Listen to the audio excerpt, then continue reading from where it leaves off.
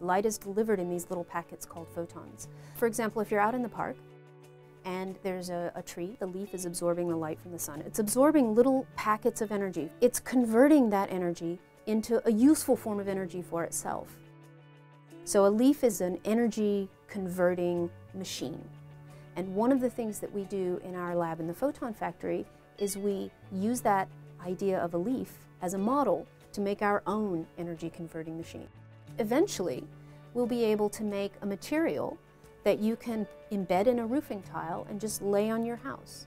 And then your house will absorb sunlight, convert it to electricity, which for us is the useful form of energy we would like to have, and you'll be able to run your television. So we use laser pulses, exotic laser pulses, as a tool. And we can study everything from art restoration, trying to figure out how pigments degrade and prevent that degradation in Renaissance paintings, to understanding the fundamental nature of how electrons and nuclei interact with one another on a molecular scale, to developing better drugs, things like cancer therapeutic agents that use light in order to kill off cancer cells.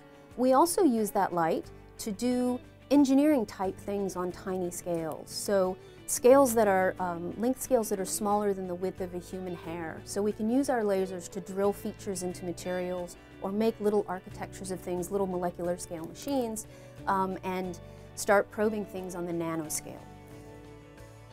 So the reason the Photon Factory was established here at the University of Auckland was to enable the creative research of a wide range of basic and applied research to improve human health, to improve our ability to harvest clean, renewable energy, improve the technology that we all use every day, and to understand the basic fundamental underpinnings of how nature works.